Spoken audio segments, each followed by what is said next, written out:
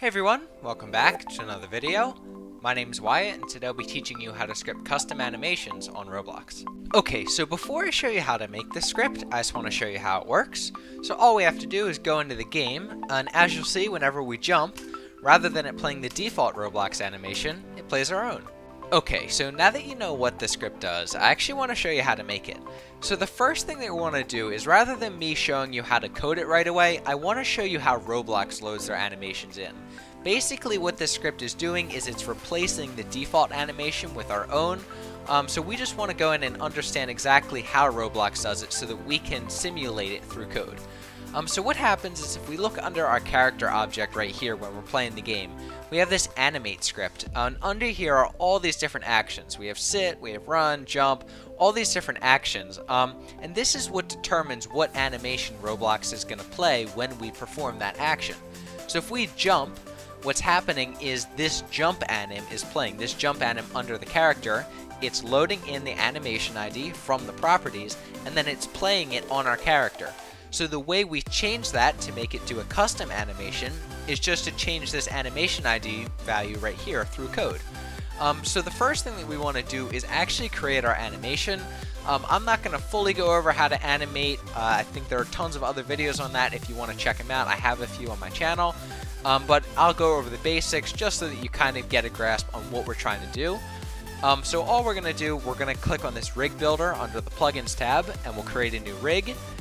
And then after this, I want to grab the animation editor plugin. It's on Roblox, it's installed by default. And then we want to select the rig that we want to animate, and this is just going to make sure that Roblox knows, okay, this is where we're grabbing our animation from rather than some other rig in the workspace. And then we want to give our animation a name. So I'm just going to name mine jump animation. But maybe if you're making a walk animation or you're making some other kind of animation, you want to name it the animation that you're making, just so that it's nice and easy for you to understand in the future. So after we create this, again, I said I'm not going to go over the details of the animation editor. You can check out another video, but we just want to create our animation. So I'm going to make mine right here. I think I'm going to start my arms off like this, and then a little bit further in, I'm going to make the move backwards or something like that, just to show the difference from this and the default Roblox animation. And then I'm going to go back to that original position a little bit later on. And I think, you know, it's not a jump animation, but it's something noticeable that we can override the default one with, just so that we know it's the animation that's ours that's playing. So after you do this, this next part is very important. You want to click on wherever it says our animation name right here, and then you want to click where it says set animation priority.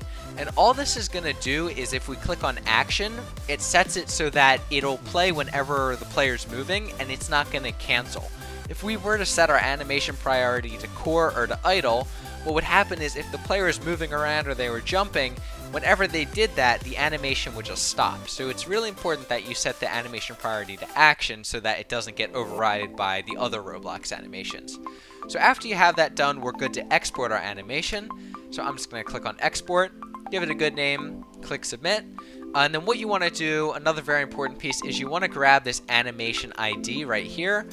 And that's what we're going to use to tell Roblox what animation to play. We need that animation ID. So after you have that, the animating's done, the hard part's done, now we can actually get into the fun part, which is scripting.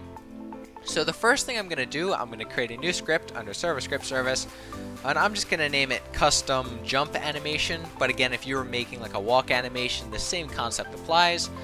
And the first thing that I want to do is I want to get whenever a player joins the game. So when a player is added, the way we do that is we call the game.players.playerAdded event. So I'll just say game.players.playerAdded, and we'll connect it up to a function, just like that. And then inside of this function, I want to get whatever player was added.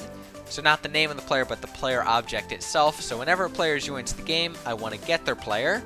And then after this, what we want to do is we want to get when the player's character is added to them, to their player object. And the reason we're doing this is because if we were just to run some code on the player right away, well, it would run the first time they spawn in, but what would happen, it's not like they rejoin. This event doesn't get fired every time they reset their character.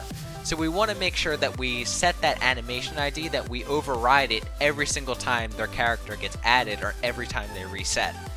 So all I'm going to do is I'm going to hook into the character added event of player, So I'm going to say player.character added, and I'll connect it up to a function, just like this.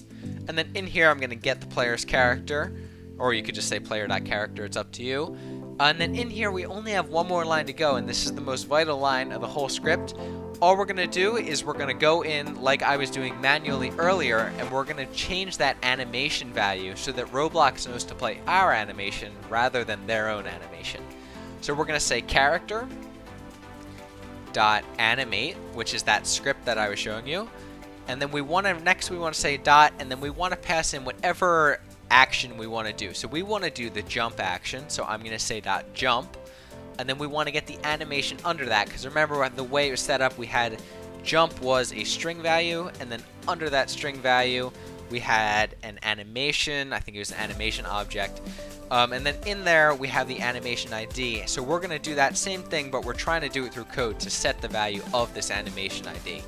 So character.animate.jump, and then we're going to say .jump anim, or if it was like walk anim or whatever action it was, anim is how you want to say it. And then we want to say .animation ID. We want to set the animation ID property.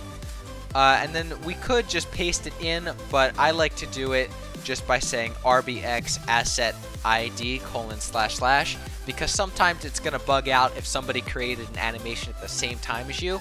So just make sure you have this rbx asset ID : / and then you paste in the animation ID you copied from earlier.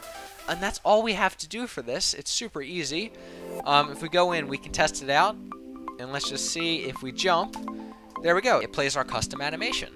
Thank you so much for watching, guys. I hope you learned something new today about scripting on Roblox. As always, I'll have the pastebin link with the code and the Roblox model link with all the assets shown in this video in the description. And I'll see you guys later.